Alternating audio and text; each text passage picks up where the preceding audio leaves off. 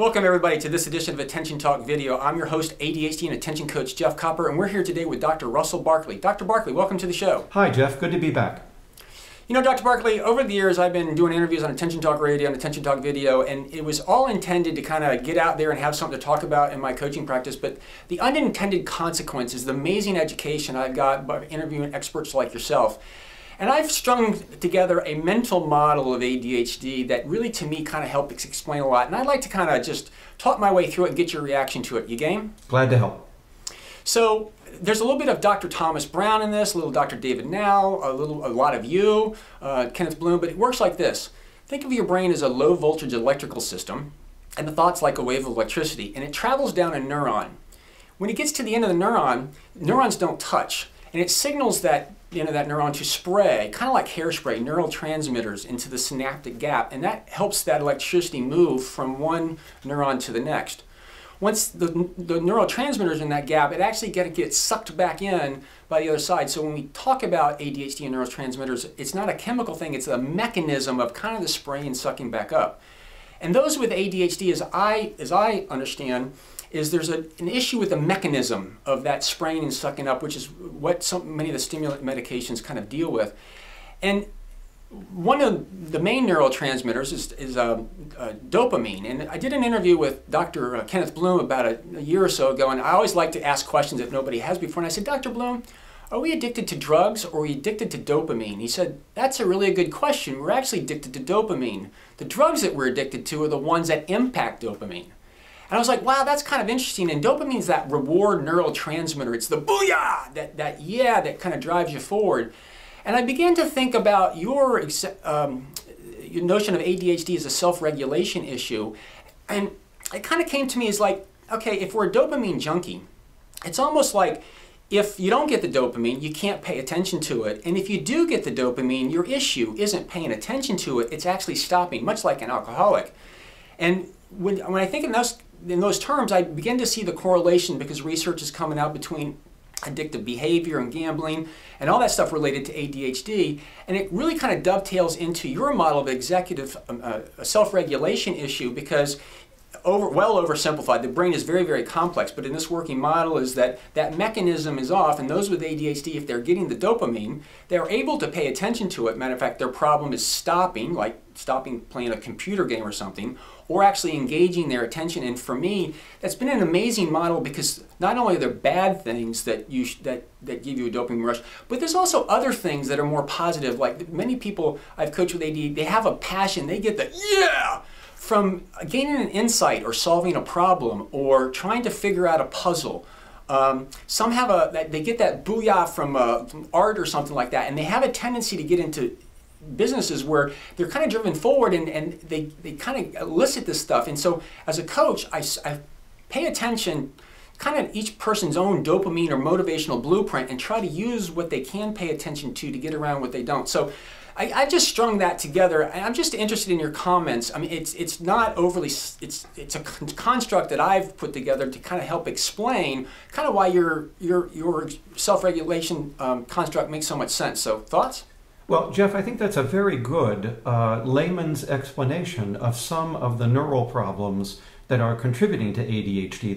There's three others that I'm going to comment on, but okay. I think this one hits to the heart of a major problem, and that has to do with the way dopamine is used in the brains of typical people and those with ADHD. Dopamine, as you pointed out, is the reward-sensitive chemical. Yep. And that's why people pay attention to things, is the things that excite them or stimulate the dopamine are the things that we are attending to. What it means is that typical people find that they have more dopamine activated and that it's more effective in helping them pay attention to routine activities, whereas people with ADHD don't. It doesn't activate for various reasons the way that it should, and so routine things that might interest you, activate your dopamine if you're a typical person, are not going to be the things that activate their dopamine. They're going to need more bang for the buck, so to speak, in the activities that they're doing, which is why they're often referred to as sensation-seeking or novelty-seeking or excitement-seeking,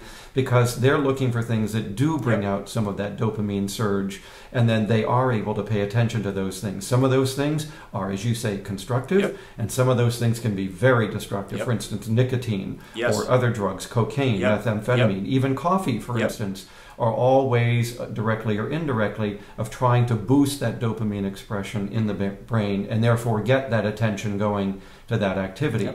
So you will find them gravitating toward activities that do give them that sort of boost. Now, there are three other mechanisms I just want to quickly mention besides the two you've talked about. You have mentioned that there might be a problem with the creation and expression of the chemical of the dopamine as it leaves the nerve cell. And then there's a problem with vacuuming that back up into the nerve cell once it's activated. But there's three other problems there that I just want to briefly mention. Please. Another problem they have is that the nerve cell on the other side of that gap, on the other side of that synapse, when the dopamine hits it, it may be deaf, so to speak, to dopamine. It needs more dopamine on it to activate it. And the person might be releasing adequate amounts of dopamine for a typical person, but these nerve cells that are on the other side of the synapse need much more than that in order to activate. So there's a problem with dopamine sensitivity in the brain. Another one is that the signal, you mentioned that there's this electrical signal that goes down the nerve cell and then leads to the chemical being pushed out of the cell.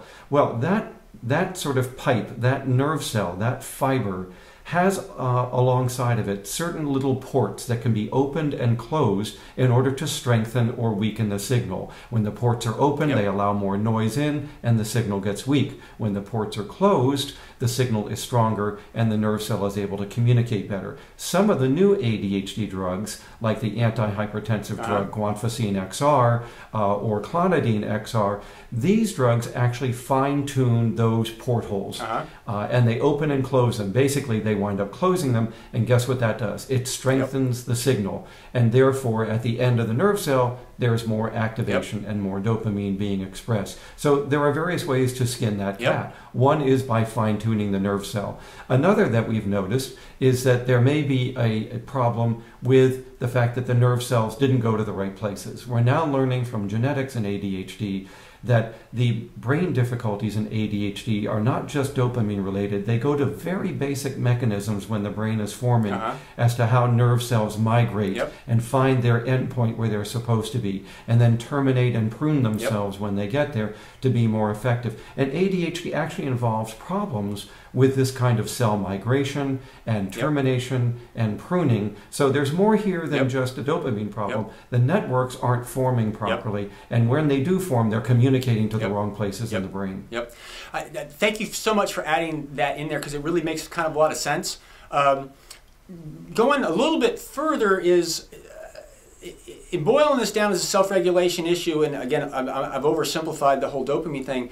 I've learned from Dr. Rady that, you know, exercise is kind of like the wonder drug, and when a person exercises, it has an impact on those neurotransmitters as well. Is that correct?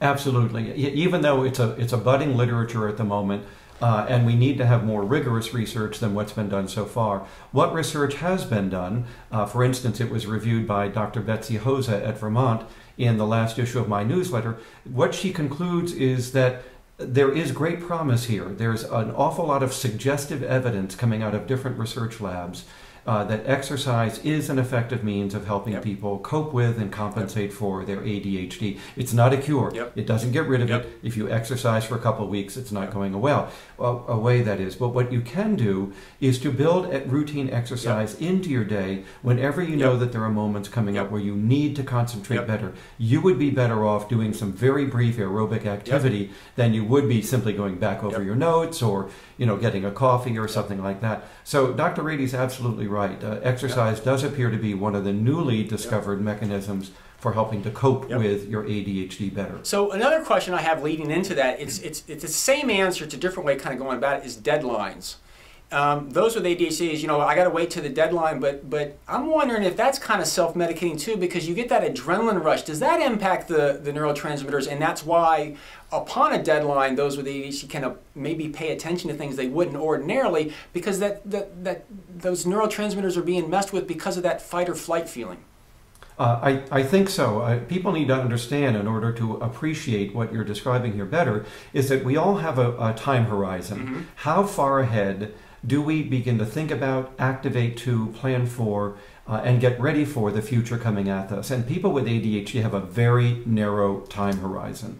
And so as a result of that, those people are going to allow things to come nearer in time, to enter their narrow window on time, and then they activate to it. We don't activate until events come into our window. Yep. They pass our time Yep. horizon, not someone else's. And if your time horizon is very near, you're not going to activate to the event until it's very near. But as you pointed out, once that event comes into your time horizon and your window, you will start to activate. And you do get that dopamine activation, among Yep. other things that happen, and then you start to deal with it. So although part of the reason they procrastinate is that they have this narrow window on time, they're not looking ahead into the future, they're nearsighted or blind to that future. Part of it is when things get near in time, as with all of us, we activate. And that activation includes this kind of dopamine activation. And then you're able to concentrate and get it done. Unfortunately, as you know, often it's too late. There's not enough time to do what you should have gotten done earlier, and now you have another crisis on your hands. Well, you know, I really have to credit you, because when I first started listening to your construct on the executive deficit disorder, or really self-regulation,